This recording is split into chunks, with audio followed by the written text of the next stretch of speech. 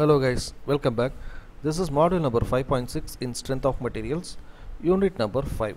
This problem is based on thin shell problems. The question கேட்கப்பட்டது November December 2018ல கேட்கப்பட்டது. It's a very easy question. ஆனால் இந்த கொஸ்டின்ல என்ன கேட்டிருக்காங்கங்கிறது புரியாமல் மிஸ் ஆயிடுச்சு. So it's application oriented problem. கிட்டத்தட்ட பார்த்தீங்கன்னா 2 steps ஆன்சர் இருக்கக்கூடிய ஒரு சிம்பிள் ப்ராப்ளம். ஆனால் இது என்னங்கிற அனலைசேஷன் கொஸ்டினில் நிறைய பேருக்கு புரியாததுனால இந்த கொஸ்டினை விட்டாங்க. So lost the question. A boiler shell is to be made of 15 mm thick plate having a limiting tensile stress of 120 mm square. If the efficiencies of longitudinal circumferential joints are 70% and 30% respectively, determine the maximum permissible diameter for the shell of an internal pressure of 2 Newton per mm square. இப்போது ப்ரெஷர்னு சொன்னீங்கன்னா நம்ம இதை போட்டுருவோம், உங்களுக்கு தெரியும். அதே போல் திக்னஸ்ன்னு சொல்லும்போது small D தெரியும். இங்கே டென்சைல் ஸ்ட்ரெஸ்னு ஒரு விஷயம் இருக்குது. இது என்ன மாதிரி போடுவோன்னு தெரியாது. இதில் 2 எஃபிஷியன்சி வேறு கொடுத்துருக்காங்க, அது எப்படி போடுறதுன்னு தெரியாது. இதனால நிறைய பேர் இந்த கொஸ்டினை விட்டாங்க. But it's a 2 step question answer. இதுக்கு நம்ம கிவன் டேட்டாலேருந்து நம்ம போனோன்னு உங்களுக்கு புரியும். ஸோ ரிகார்டிங் திக்னஸ் நமக்கு போட்டாச்சா, ப்ரெஷர் நமக்கு வேல்யூ தெரியுது. So this stress is nothing but your sigma H sigma L, இது ரெண்டுமே equal to 120 Newton per mm square அப்படிங்கிறது அது ஒரு condition. So hoop stress longitudinal stress ரெண்டுமே டென்சைல்னால் என்னென்னு ஏற்கனவே சரியும் நமக்கு ஃபஸ்ட் யூனிட்டில் நம்ம பார்த்தது. 2 பக்கமும் எக்ஸ்டெண்ட் ஆகுது. ஸோ இந்த 2 பக்கமும் இழுக்கும்போது டயாமீட்டர் லெவல்லையும் சம் சேஞ்சஸ் இருக்கும், லென்த் லெவல்லையும் சம் சேஞ்சஸ் இருக்கும். ஸோ அதனால் which is nothing but delta H equal to delta L which is equal to 120. அப்போ டெல்டா ஹெச்சும் 120 தான், லாஞ்சிடியூனல் ஸ்ட்ரெஸ்ஸும் 120 தான். இதோட எஃபிஷியன்சிஸ் 70% 0.7, 30% 0.3. ஸோ அது ரெண்டுத்தோட எஃபிஷியன்சி. இதுலேருந்து நம்ம டயாமீட்டர் கண்டுபிடிக்கணும்னு போட்டிருக்கு. இப்போ தான் அடுத்த கொஸ்டின் வரும்.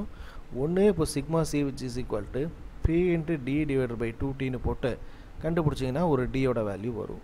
அதுவே சிக்மா ஹெச்னு போட்டிங்க, சர்க்கம்ஃபரன்ஷியல் லூப் எல்லுன்னு போட்டிங்கன்னா B into D divided by 4Tன்னு வருமே, அப்போது வேறு ஒரு வேல்யூ வரும். ஸோ ரெண்டுத்துக்குமே 2 வேறு வேல்யூ வரும்.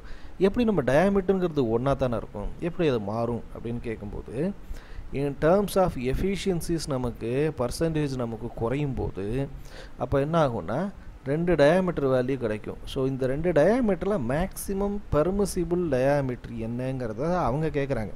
ஸோ அதில் எந்த டயாமீட்டர் மேக்ஸிமமாக இருக்கும் அப்படிங்கிறது அவங்களோட கேள்வி. ஸோ அதன்படி circumferential stress equal to PD by 2T ஃபார்முலாவோட circumferential efficiency போடுறோம். நார்மலாக இதை போட மாட்டோம், ஏன்னா we will consider 100% efficiency. 100%னா 100/100ன்னு சொல்லும்போது 1, அந்த 1ங்கிறது இங்கே போட்டாலும் 1 தான், போடாட்டியும் 1 தான். ஒன்ஸ் அந்த எஃபிஷியன்சி நமக்கு டவுன் ஆகும்போது அந்த வேல்யூவை நம்ம போட வேண்டியதாக இருக்குது. ஸோ சர்க்கம்ஃபரன்ஷியலோடது 0.3, அந்த 0.3ஐ மல்டிப்ளை பண்ணும்போது 540ன்னு வருது. பிகாஸ் 2 கேன்சல்ஸ், 15 into 0.3 4.5, அதை இங்கே 120யோட மல்டிப்ளை பண்ணும்போது 540. அதுவே longitudinal stress equal to PD by 4T into eta L. ஏன் ஈட்டா எல் 100% இருந்துச்சுன்னா 1ன்னு போட்டு முடிச்சிடலாம். இங்கே நம்ம கொடுத்துருக்கிறது 70, அப்போ 0.7. ஸோ PD டிவைடட் பை 14 வரும்போது 2ஆல் கேன்சல் பண்ணுறோம். 30, இதை 7ஆல் மல்டிப்ளை பண்ணால் 21, இது இங்கே மல்டிப்ளை ஆகும்போது we get 1266. So the maximum D max which is equal to 1260 mm அப்படின்னு அதை நம்ம கம்ப்ளீட் பண்ணுற மாதிரி இருக்கும். ஸோ இவ்வளோ தான் இந்த கொஸ்டின். 2 ஃபார்முலா தான், அதுவும் 2 ஸ்டெப் ஆன்சரு. இதை நவம்பர் டிசம்பர் 2018 ரெகுலேஷனில் வேறு கேட்டிருக்காங்க. ப்ராபப்ளி 2017 ரெகுலேஷனோட தான் இருக்கும். ஸோ அந்த கொஸ்டினில் என்ன இருக்குங்கிறது புரியாமல் நிறையா பேர் இதை ஸ்கிப் பண்ணிட்டாங்க. ஓகேவா, இதோட கான்செப்ட் என்னன்னு தெரிஞ்சிருந்தால் எல்லாருமே டக்குன்னு போட்டுருக்கலாம். ஏன்னா உங்களுக்கு தெரிஞ்ச சிக்மா சியோட ஃபார்முலா சிக்மா எல்லோட ஃபார்முலா தான் இது. ஆனால் அவங்க கொடுத்துருக்கக்கூடிய வேல்யூ எதை பேஸ் பண்ணியிருக்குங்கிறத அந்த என்ன சொல்கிறது nature of the problem question புரியாமல் போட்டதுனால 2 ஸ்டெப் ஆன்சரில் 13 மார்க்கை மிஸ் பண்ணிவிட்டு அதுக்கு பேரலாக இருக்கக்கூடிய ஒரு 10 ஸ்டெப் இருக்கக்கூடிய ஒரு பெரிய கொஸ்டினை உட்காந்து அட்டன் பண்ணிவிட்டு நம்மளுக்கு சிரமப்பட்டிருப்பாங்க. ஸோ நீங்கள் சிரமப்படணுங்கிறதுக்காக தான் இந்த மாதிரி கொஸ்டின்ஸு செட் பண்ணப்படுது.